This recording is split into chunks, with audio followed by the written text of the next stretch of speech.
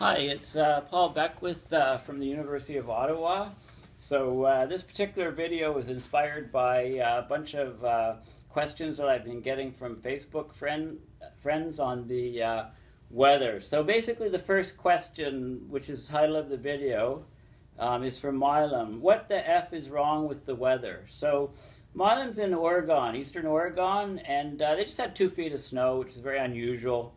And some massive west coast storm came through, and the meteorologists, the weather forecasters got it all wrong. So what's going on? Well, basically, the jet streams, maybe they're changing character. Maybe we're getting a change in a pattern shift.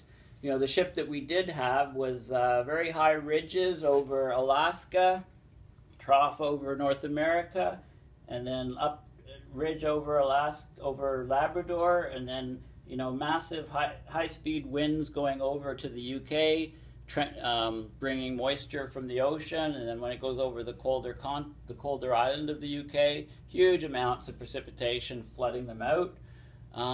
So we've had this massive, really warm ocean water off the west coast of North America, which is aiding and causing that ridge to form, deflecting the jet.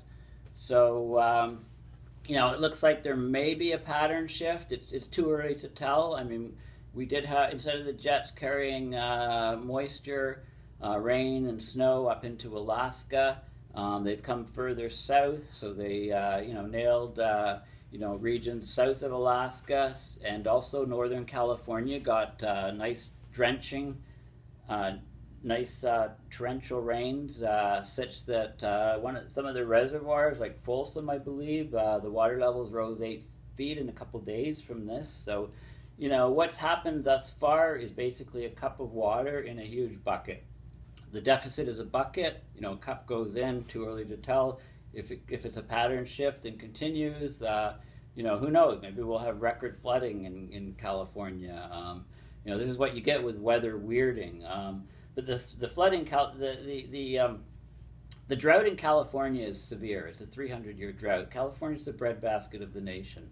Crop losses, I've heard figures as high as 10 billion. I don't know if that's true, but food prices are going to go up across the country, across North America. I mean, it's in the world. I mean, if we've had these severe losses, as I've heard. Like I say, it's the breadbasket of the nation. That will probably, perk up a lot of people, get them interested in learning about what's going on with these crazy weather patterns and climate change. As far as the UK storms are going, they have the Thames barrier, right? But that protects London from storm surges coming the other way, from storm surges, ocean storm surges.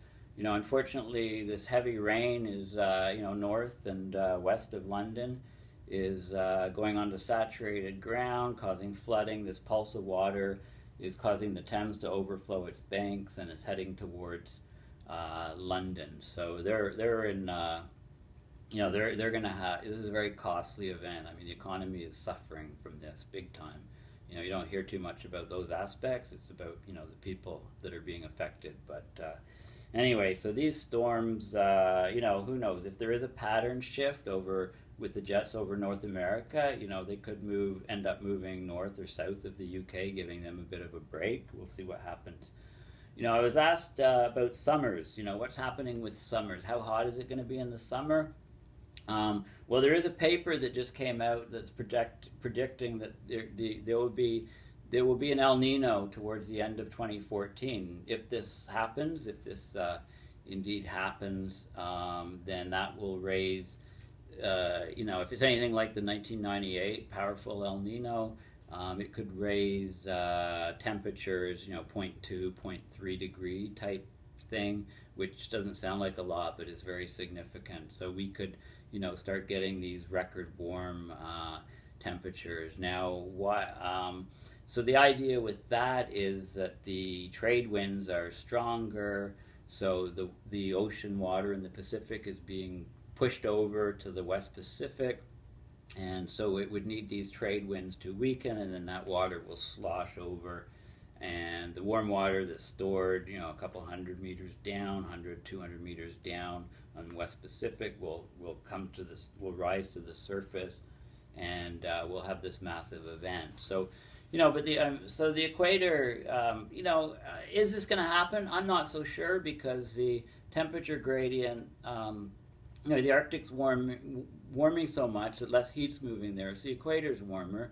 You know, most of that warmth goes into water evaporation, which is latent heating, which you know, increases there's more uplift of the air, there's more convection, stronger convection, so that lowers the pressure at the surface. So just north, just south, the higher pressure, and combined with the lower pressure at the equator means a stronger pressure gradient, so the trade winds are stronger. So for the trade winds to relax, causing this El Nino, it would require quite a shift in the pattern.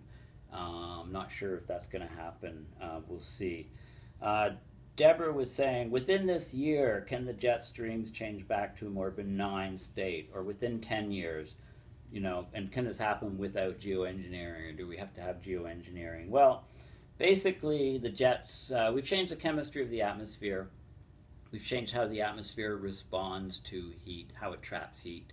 So we're trapping a lot more heat. We're getting the warming, overall warming, and you know, we're changing the temperature differences to the poles and between the poles and the equator, North Pole and equator, and we're getting contorted jets. So no, the jet streams aren't just going to go back to where they were before on their own. In fact, as the sea ice and snow cover declines, the jets will get more fractured, or perhaps even get locked to the base, to the land, due to the land-sea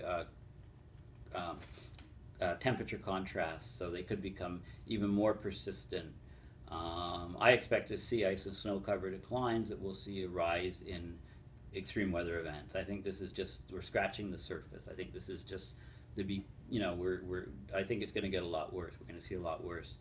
And you know, we've been geoengineering. Putting fossil fuels into the atmosphere is changing the chemistry of the atmosphere. That's geoengineering, okay? It wasn't planned. It just happened, byproduct of civilization, byproduct of industrial growth, you know, byproduct, you know, due to the high energy density of coal and oil and natural gas. You know, we can transition. We need to transition. We need to slash the fossil fuel emissions. We don't have any choice. You know, and we're still going to have this massive change. You know, maybe we passed a tipping point in the Arctic. I think we need to regionally cool the Arctic. Google anthropogenic Arctic volcano. You know, you can see some of my views on it, but, you know, and that, how is it going to, you know, these massive changes, it's the food supply that is the weak point. It's our weak point. Cindy was saying we're getting a lot more ice events. So she's in the mid-US, I believe. You know, we are getting more ice events. I mean, we're getting these wavy jets. Think of the jet stream as like a flower with petals. So the petals extend far south, and that's the cold air. And then between the petals, extending far north, is the warm air. So this flower with about 7 petals centered on the Arctic is slowly rotating around from west to east. And as the petal crosses your location, it's super cold. As you go between petals, it's super warm. So we're transitioning from far below freezing to above freezing, significantly above freezing. And we're basically passing through near zero. So we're, you know, we get precipitation and we're near that point. We're getting freezing rain. So yeah, we're getting a lot more variability in the type of precipitation, a lot more freezing events. You know, just talk to people in Slovenia. They had 150 millimeters of freezing rain. You know, I mean, the big ice storm in '98 in North America, you know, eastern North America was 100 millimeters. So, you know, this, in Slovenia, they had damage, severe damage on 40 to 50% of their trees. And now it's warmer than normal there.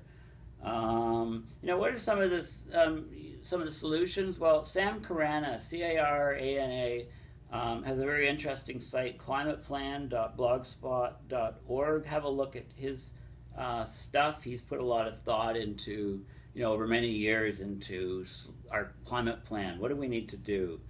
Robin in New Zealand said they've had the coldest January ever. Meanwhile, in Australia, their neighbor, they've had the warmest January ever. So what's going on? Well, the jet streams in the southern hemisphere have been passing, as they pass just south of Australia, so it's warm north of them. Australia is really warm. They kind of do a vortex thing around the continent, and so they have some northward component on the east side of Australia, and that brings up, that forces ocean currents to move from south to north past New Zealand, so that's cold water, so that explains that type of situation. I did have a video on, southern hemisphere changes from Arctic sea ice decline. Rasmos was saying, what about runaway global warming feedbacks, worst case scenarios? Yeah, worst case scenario, I think we're in an abrupt climate change. How quickly can the climate change? Well, in the paleo records, we've had 5-6 degrees C average global temperature rise in 13 years, a decade to 2 decades. There's various papers on it. The climate system is capable of changing very quickly. In fact, look, for the last 2-3 months, we've had huge temperature anomalies, positive 20 degrees C over the Arctic, minus 20 degrees C over North America. This represents huge mixing. What will the ice cores in Greenland show, in 50 years, if this is a persistent type thing? That's a 20-degree change in a year, right, in that particular region. So, to get such a massive change, I think we would need to get a significant ramping up of methane. We've got a ramping up of methane, there's no question, from the ocean floor sediments and from the permafrost bordering the Arctic Ocean. But how significant is this? How quickly can it come up? I think it can come up very fast. Many people think it can't, but we'll see. So I think I'll end there for now. I've answered a bunch of questions, and I'll do another video on the overall system. Thank you.